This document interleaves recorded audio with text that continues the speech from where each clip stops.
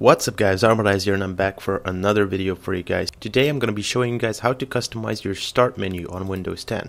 So in a couple of my YouTube videos you guys saw my start menu and it looked kind of like this. As you can see, it's all very neatly put together. All the icons look really nice. And some of you might be wondering, how did you put the icons like that? Because you can't just put on icons on like stock Windows. If I have these, I have a couple of programs pinned. This is just for this video. And if I have a folder right here, if I right click, there's no option to set an icon like right here. Or if I pin a program, there's no option either. So how did I change it? Well, I changed it with using this program called Tile Iconifier. So I'm just going to open it right here. And I have two of them open right here. So I'm going to close them. So right here you can see all of my programs listed. By the way, I'll have the link to for the download link for this program in the description. I also want to say that I know there are other programs to customize your start menu, but I find that this one is very simple to use, and I just really like it because it has quite a lot of customization options. Okay, so right here I have the list of all of my programs, as you can see, and if I go down right here, I have WinRAR.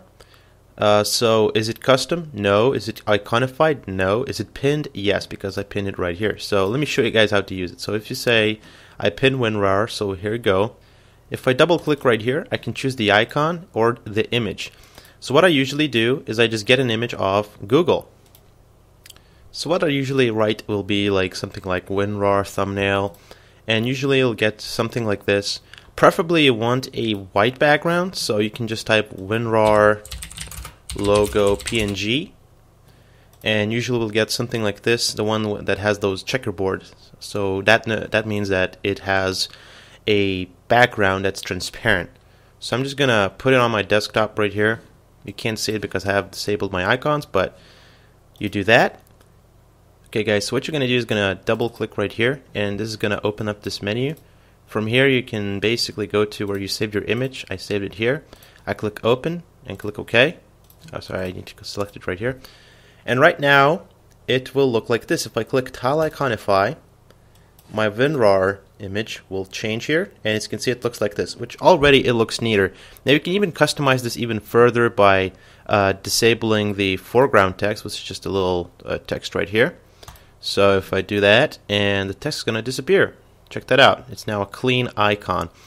Now for these you can also change the background. So as you can see, the background is this light gray. Now if I want, I can change the background. I can either pick something from any other color on my wallpaper. Say I want to pick this, let's see, something like dark. Okay, so this is kind of dark. I like this better. And I click Tile Iconify again. As you can see, it's going to change to this darker color, which actually matches better with my icons, but I have a specific color for these as well. Right, so that's pretty simple. So that's how you can change. Now you can also make custom shortcuts. So you can go to Utilities and go to Custom Shortcut Manager, and right here I have my own custom shortcuts, but you can create new shortcuts, and this is how you will make folder icons, because you can't just pin on a folder like I did right here called JavaScript. I can't just change it to the menu. I have to make a custom shortcut, otherwise it won't work. So this is kind of a little quirk with this program. You can't just change folders like that. You have to create a folder shortcut. So you can click on this new, and I'm going to select custom folder, and I'm going to click browse. Say I want to make a custom folder here. Let's see, client projects. Okay, so I'm going to make a client projects folder and have to name it. So I'm just going to client projects. You can change the icon from here as well. So you're going to do the same thing. Just go through everything, and again, pictures. I can make the same one right here. Click OK. And I'm going to have client projects with this icon. So I'm just going to generate the shortcut right now. And as you can see, it's not right in here. What? Like, where is it? Right?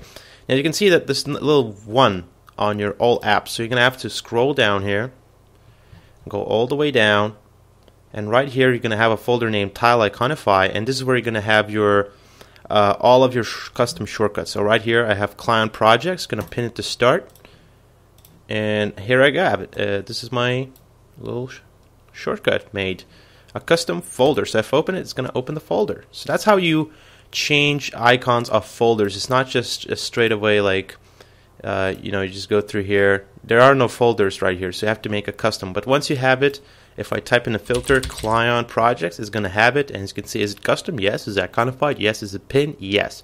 So this is how I changed like all of my icons. Hope you guys found this video helpful.